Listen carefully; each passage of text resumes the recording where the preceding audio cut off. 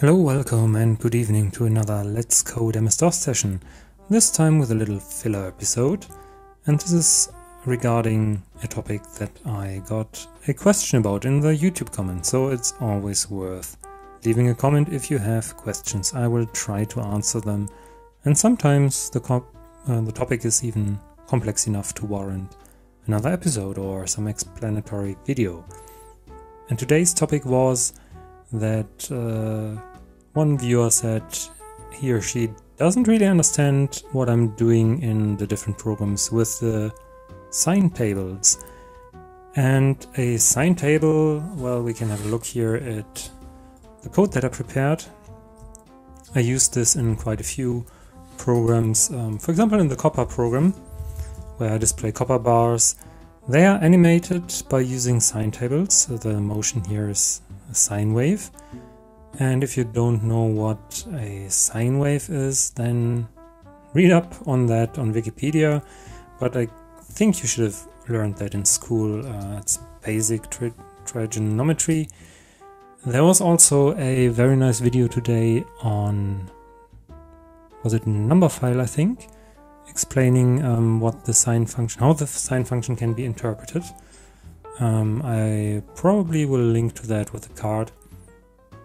And yeah, it's a very basic thing, especially for doing animations and similar things. And yeah, and we are using sine and cosine tables here because actually computing the sine and cosine is very expensive. Let's have a look here at the 8087 instruction set. The 8087 is the floating point coprocessor of the PC basically. And back in the day, when we had DOS machines before the 486, not every machine would have a coprocessor. And if we look here for the fsine function, first of all, fsine and cosine on the FPU were introduced only with the 387, so the coprocessor to the 386. And this would take anywhere between 122 cycles and 771 cycles. Compare that to a simple move operation or some simpler operations like set protected mode, which take only a couple of cycles. So calculating the sine and cosine even with a coprocessor is extremely expensive, extraordinarily expensive. Loading the value from memory is always much faster on those computers. And the 8087 and the 287 didn't support this instruction directly, so you would have to code your own approximations using some kind of mathematical tricks. But we won't deal with that because we will have an implementation in Turbo C that does that for us. However, we want to make it faster, so we use these tables so that we can simply look up the sine values in a table instead of computing them.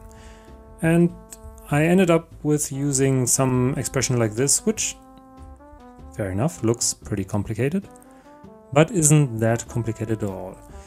I'm gonna plot the function, make a graph, basically an animated graph of what it looks like. And usually you would say, well, why don't you just take the cosine of the value and put that in the table? We can do that. The I runs from 0 to 256 because I want to store 256 values. And when I do this and run this thing, then we get something that looks more or less like a flat line with sometimes a little dip in there, and it's running at the top of the screen and it doesn't look nice at all.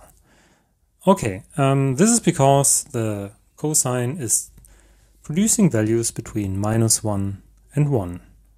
So that will shift maximum 2 pixels. And the same goes for the sine, because sine and cosine are just shifted by a certain amount in the horizontal axis, basically. So let's make the amplitude of this function larger, and the amplitude can be changed simply by multiplying with something. So if I multiply by 10, I should get something that is 10 times higher in the vertical direction. So doing that, yes, now it's not one line anymore, but it's sort of like a scatter plot of tons of dots. And that is because we give input values between 0 and 256 into this function. And that's not how the sine and cosine are defined. The sine and cosine are defined in radians. Radians is a measure of angles, and one full circle, that is one 360-degree angle, is 2 pi radians. So actually something of the size 2 pi is expected here. So if we want to describe one full circle, after which the cosine repeats itself because it's a periodic function, so we only need to store this, we can do something like 2 times pi. This will give us one full circle. But if we just do this times I, of course, we get, well, something even worse here. We get garbage again. What we actually want to do is we want to have a value between 0 and 2 pi, and we get that by dividing I by 256. 0.0. This is important, otherwise this will be an integer division and this will be always 0 or 1. So if I first of all delete this, if I do this, then I will get for I equals 0, I get 0. For I equals 1, I get 1, 200 over 256. And then 2 over 256, so a number that is slightly getting bigger every step. And in the end here I will get 256 over 256, which is 1. Then we have the full circle, basically. But only from 0 to 1. If we do this, this already looks better. We get a relatively smooth function, but suddenly it drops off, because we're only going from 0 to 1, and not from 0 to 2 pi, which is roughly 6.28, because it's twice 3.14, roughly. So if we multiply this by 2 pi, we get something anywhere in between 0 and 2 pi. Running this will give us a pretty smooth function. However, it's running out of the screen for some reason. And that is because the cosine gives us values between -1 and 1. So if it goes -1, then it will run out of the screen and draw up here, and then it comes down back again and goes back up. So we need to do something more. We need to take whatever is in here, whatever the cosine returns, and add the number 1 to it. Because then the negative -1 becomes 0, which is the top of our screen, and the +1 becomes +2. And that times 10, we get something in between 0 and 20. So we should get something relatively large on the screen. And indeed, we get something in the first 10% of the screen. A very nice, smooth cosine function, which looks pretty nice, doesn't it? However, if I want to use the whole screen width to draw something, I need to scale this a bit further. And usually you will use some power of 2 that you multiply it with, but we want to draw on the screen. So this is why I end up with this down here. So our screen is 200 pixels in height. We are producing something between 0 and 2 here. If I multiply the 2 by 100, I will get 200. So this whole expression will give me something between 0 and 200, which perfectly fits the 200 scan lines on my screen. If I run this, I should get a full screen cosine function, of course, with a little bit of holes in there, because our resolution here is not that high, and the jumps between each pixel will be a bit larger than 1 pixel. But as you can see, it is a very perfectly fine cosine function. And yeah, it works. We can increase or decrease the frequency, of course, by actually tweaking the parameter that we put into here.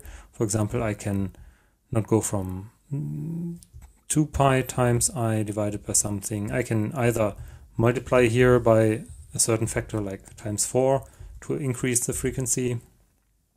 Then I get a high frequency cosine curve if I want to have like faster animations. Or I can make it even slower. I can do times 0.5. Then I get this very wide, slow curve. And actually it doesn't fit in our table anymore. That's why there's a jump.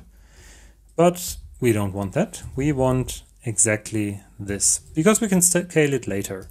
Because now we have a perfectly periodic function. Whenever you run out of the array and start at the beginning, you will get something that is periodic.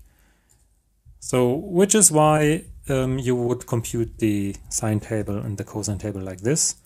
And then you can use it in a function. This is the function that I was drawing. I'm just taking the x-coordinate and see that it wraps around to the left side once we leave the 320 pixels. And on the y-axis we plot the cosine function. And instead of doing frame modulo 256, we can do something like increase the frequency here, frame times 2. This will give us a shorter frequency. Or I can take it times 8 maybe. Yeah. And this will give us of course, the resolution then gets worse.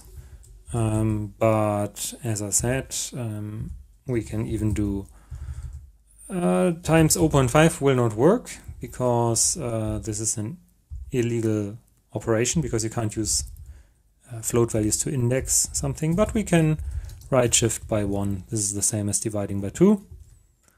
Or we can just write divide by 2. That will also work. And then we get a nice slow curve again. Of course, due to the quantization, we will get a few gaps here and there, but for animations this is good enough, and it's extremely fast.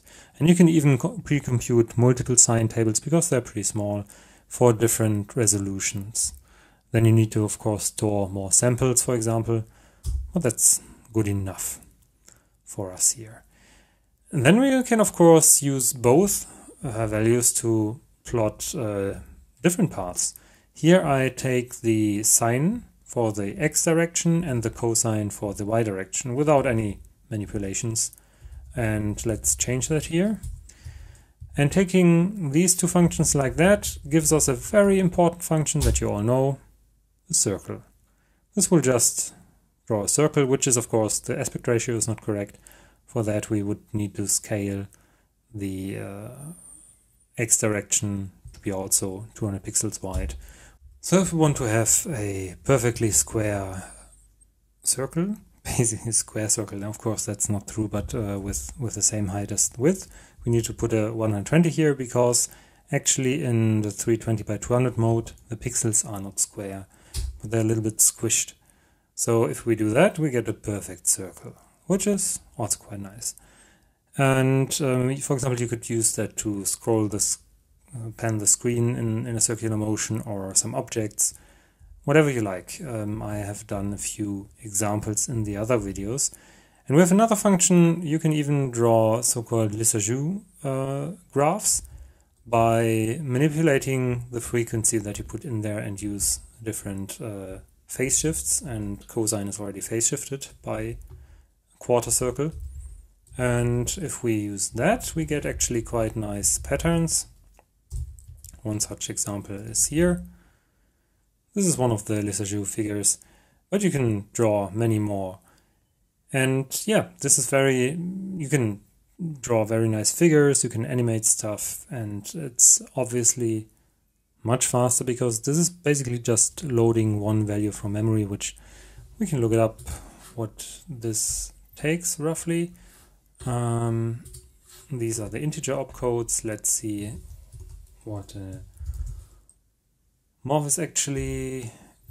A simple morph from memory to a register takes something between 13 plus or 3 cycles on a 286 and 13 plus something on an 8088, which is at least one order of magnitude faster than what we get with the F sine. I mean, if you compare with the 386, it's only 2 cycles, and we had at least 200 cycles for the 387. So that's even 2 orders of magnitude faster. So there's no question that this is actually pretty useful, I would say. Yeah, and there are quite a few demos which use this trick. I think every demo actually that uses some kind of animation will use this trick.